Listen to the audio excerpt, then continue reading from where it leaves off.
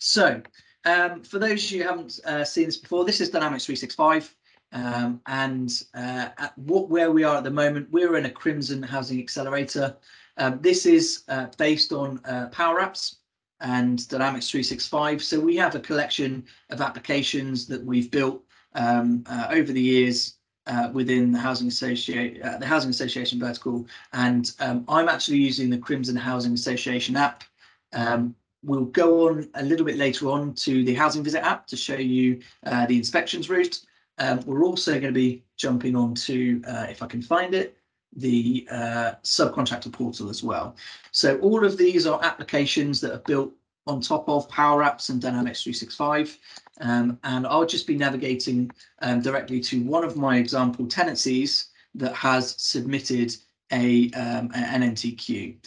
Now, I'll just very quickly show, this is a typical example of a model-driven app. The navigation is on the left-hand side, which sort of shows you some of the areas. I'm currently in lettings at the moment, but there is a service area as well that shows more information or more elements that specifically to do with the service side of things. So I'm in tenancies, and I've got a certain tenancy which is 001008. And this is for the Unit 2 Railings Core. Now, as you can see on this top business process bar, this application to tenancy is a process that starts right at the beginning. When a property is being let, there's an application that runs through, and there's some certain stages that run through this. Now, within the accelerator, usually the vast majority of our processes or the vast majority of our tenancies are going to be at this active tenancy stage where they are actively a tenant, everything's running fine, and things are going ahead. Now, what happens at the point of notice given is that through either, this one is a portal request, but through the portal, email, phone, the tenant has issued an NTQ. Now that comes through here and updates this stage to notice given, which is then having a look at all of the specific areas here. So there's a reason for a notice reason, and when the NTQ was given, and then it will calculate the tenancy end date that relates to those rules depending upon what type of tenancy type. So this one is a regulated tenancy. So what you can see here is also already on the tenancy, there's the notice, the status reason has changed to notice given.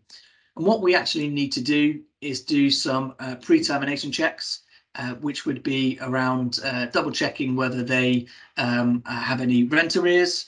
I won't step into too much of the tenancy checking element of this. I'm going to try and fast forward on to more of the actual voids process, but just showing you that there are some checks and some ways to actually capture that those things have been completed within the tenancy process.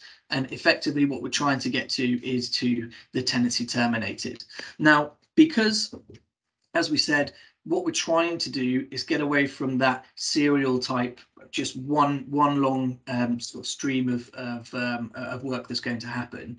As the lettings officer or the housing officer is going through the pre-termination checks and approving those the termination status, what's going to happen behind the scenes is we know that the NTQ has come in and we need to start the pre-voids inspections and the voids inspections. So because we have this process available here running through the tenancy, we also have on the unit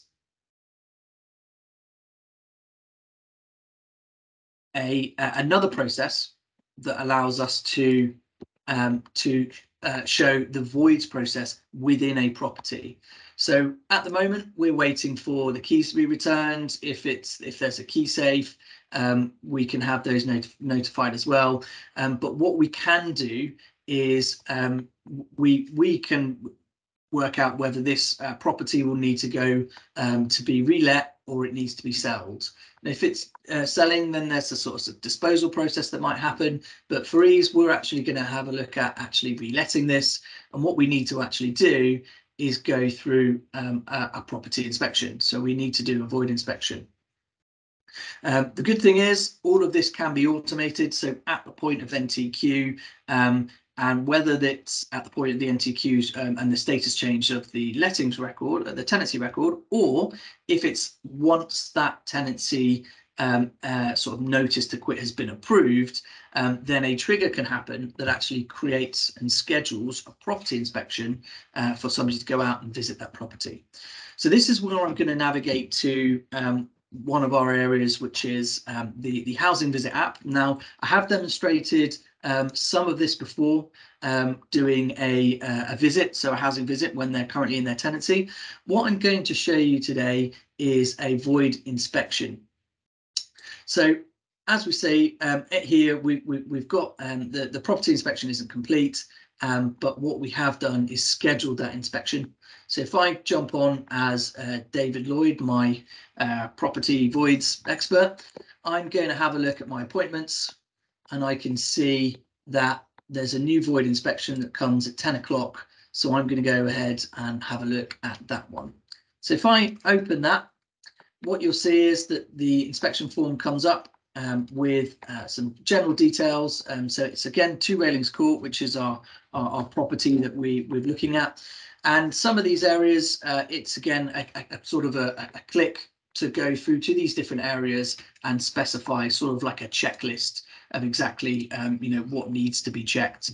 At the moment, you can navigate to bedrooms, reception rooms, kitchens and bathrooms, and this graphic can be changed and tweaked depending upon the type of void inspections that you guys want to be covering. So what I'm going to click on, just as an example, is I'm going to click through to kitchen. And what you can see is a very straightforward kitchen checklist for the inspector to go through. And usually it's just checking, are the sinks okay? Is the taps and plumbing's okay in the kitchen? Are the waste pipes okay? Do the basements look good? Now, upon inspecting the worktop, there is some actions required. So if we click on actions required, it's going to ask us to put some more information in about that specific action. What's going to happen is we'll put in this information, and behind the scenes, this is going to go ahead and create a job for us to repair.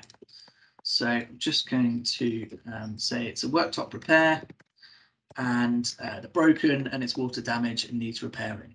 So you can add some details in here.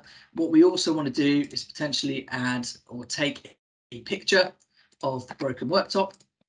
Now this will then be imported into the application, ready for the contractor to know and view and inspect the app. What we're also looking in here is actually trying to link as much as we can to the schedule of rates for repairs, so that we can have greater clarity on exactly what the job might be. Now, if looking at this, we can see that we've got our 2 choices of worktop schedule of rates. One would be a complete renew, so we'd actually renew the workshop, or one is repair. Now, looking at the damage here, we believe we can just go ahead and do the repair. So car 079, which is the kitchen unit, renew and refix the kitchen workshop is the schedule rate's about 20 quid rather than 149 pounds for a complete renewal of the kitchen workshop. So we're trying to save and cut down, well, not save, just be more specific around these repairs and the things that have to happen directly at the inspection. Now, it's not to say that these don't have to be completed, and these can be changed at the point in which somebody would come in to do the repair. Maybe there's some more underlying damage. Maybe it was the water damage had leaked through, and therefore we would need to do a renewal. But what we're trying to do is get to that repair side as quickly as we can and as efficiently as we can, so that we're trying to save those costs. So once we've gone ahead and done that, all the others are just for ease. I'm just going to quickly just say that these are all good, and they have been that's the only thing that we need to capture. It's going to go back to the general details. Then you can go into the other rooms. I won't go into absolutely everything from an inspection, but the general concept is that it would be, creating these a whole load of lists of jobs that come off this inspection, and that would be loaded into Dynamics. So if I just save and complete that record, that's me done for the inspection app. What I can now go ahead and do is go back to the unit, and if I just refresh that, what you'll see is that it's moved on from property inspection, and the property was inspected, was completed, and that was on a specific date and time. It's also moved us on to job creations. So a job has been created, and the created date of today. So if we have a look, what we can see is the evidence of that inspection and the job being created behind the scenes. So as a housing officer, I can still go ahead and view and see this information. So as you can see, David Lloyd created this inspection, and what you can see on here is the related work orders. So if I see that related work order, that actually gets me that left worktop renewal. So we wanted to do that scheduling in from that inspection. So now that we actually have a work order that has been created off the back of the inspection, we now need to go and get that scheduled in. Now this is where we use one of our other modules within the Dynamics 365 suite called Field Services. And within Field Services, I will very quickly touch on there's a lot more detail that happens on a work order, and there's some other things around price lists and additional elements and incident types that are placed in. Again, we've got a business process bar specifically for this work order, which we do the work order creation, and then we're trying to schedule that. Now, I won't touch on too much around the scheduling side of Field Services because we'll be here all day, but effectively I need to book that out and book that to my contractor to get that fixed up. So I've got my contractor here.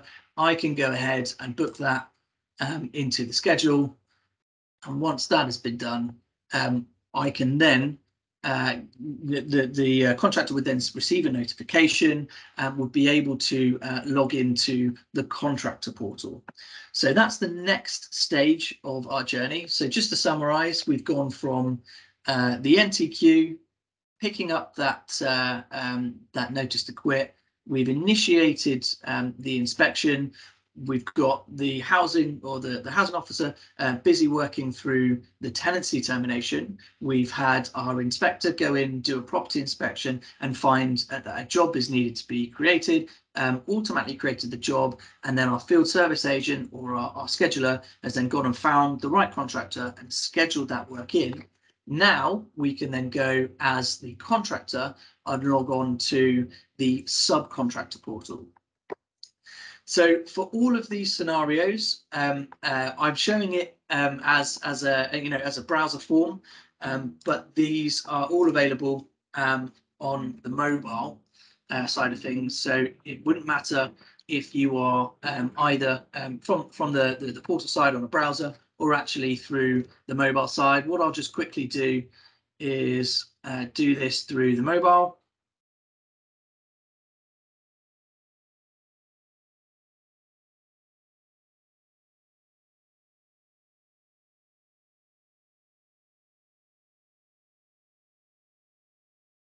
And as you can see, you can go ahead and sign in. Now, this is taking me straight to my profile, which we can update and change. But what I want to do is, as a contractor, I want to go have a look at my job list. Now, as I can see, I've got a couple of jobs, but the one that we went ahead and had a look at or created was 007. So I can go ahead and see those details. And as you can see, it's the worktop broken, water damage, needs repair. It's been approved, and I can see all of the information I need to do to go ahead and do that, as well as the address information and the actual the image of the broken worktop is there ready for me to actually have a look at. So what I can go ahead and do, and I won't do it on this phone just because you guys, it's just easier if I show you on the main form. If we just go and quickly find that job again. Yeah.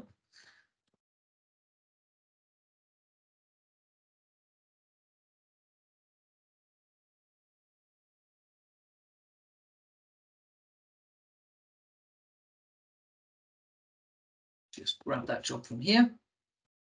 What I can now do is I can go ahead, disappear, go ahead and actually complete that job. And what I can do is then create a job completion evidence. So fixed.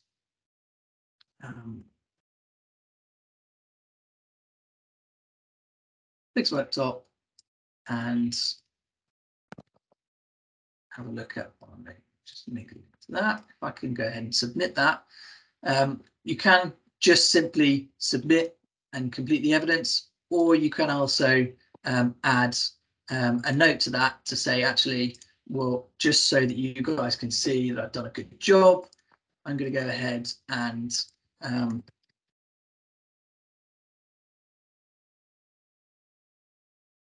just add in my evidence and complete job. So there you go. That's the nicely new completed repaired worktop, all ready and done. So the good thing about this would be that this was all stored within Dynamics 365, but as a subcontractor, I have my own portal that I can go and communicate with the housing associations without any emails or without any phone calls or without any missed information. It's all readily available for everybody to go ahead and complete.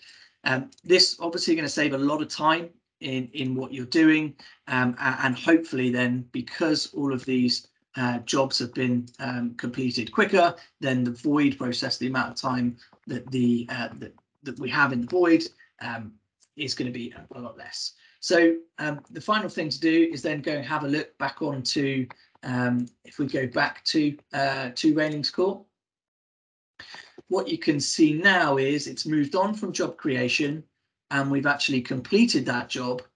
And what we want to be doing now is having a double check within the Dynamics 365, checking whether this information is correct, double checking that the inspection has been completed correctly, and all of this information is readily available to have a look at. If we go to the next stage, then the void process is completed, and as you can see now, Railings Court is now straight back onto the standard business process flow, and it's available to let, and we can get going. So we've kind of gone through as quickly as we can through the voids process, and at the same time, obviously allowing the housing officers to terminate the tenancy correctly. But these things can then start working in parallel. So, and then the final thing to really talk through is around metrics on this, because we have the tenancy stored in the same place as the location, we have the inspection stored in those elements, and we can understand the void times of these units. We can do quite a bit of metrics, which I'll just pass you over to my colleague Martin, who is just going to give you a bit of a demonstration on some scorecard functionality that, using this information, using this data, can be really, really valuable. Thanks, Ollie. So yeah, so just to kind of pick up on that point about the scorecard. So so this is Power BI, and the scorecard functionality is a module within Power BI. So you can see here I've just created a very simple scorecard with 2 metrics against it, and it's very, very easy to do. So if I go and look at one of these, so you can see here, for example, our percentage properties of void by month. What I've done here is I've put in a target of 8%, and right now the current value is 8%. So we're actually on track with that. However, if we look at the second metric around the costs, our target is to reduce our void cost to £50,000 per month. And at the moment we're sitting at 75. So we're not on target, but the trend is showing that it is going down. So month on month, that's going down by 6.25%. And you can see that our target, we're aiming to achieve our targets by the 31st of October on these. Now, if I go in and just edit one of these, what you can see is this is how easy it is to actually set up. So what you can do is you can actually put in the name for your metric. The owner gets put in automatically. You've got your current value and your final target value, and you can see we can edit that. And then what you've got here is you've got the ability to connect to external data. So that would be connecting to, say, another Power BI report. So if you had a Power BI report built on your void data, then you could connect your metric to that Power BI report so that you could then pull that data in automatically. And then at the end here, you've got your start and end date. So that's your start and end range for this particular metric. Just going to cancel out of there for a second. And if I go into the notes area for this metric, then you can see that it actually gives me a little bit more detail. I've got some history up here. These are my status rules. So these are my rules around the metric. But what I did for the purpose of this demo was I just put in checking values. So that was just a way to make it a bit easier for the demo. Obviously, these values would typically be coming live from a report or another data source that you've got for the scorecard report. But I just cheated and put in some check-in values manually for that purpose. So that is the scorecard functionality. Very easy to set up once you've got your Power BI reports built or you've got your data source pre-configured. So really useful insight into the state of play with regard to voids.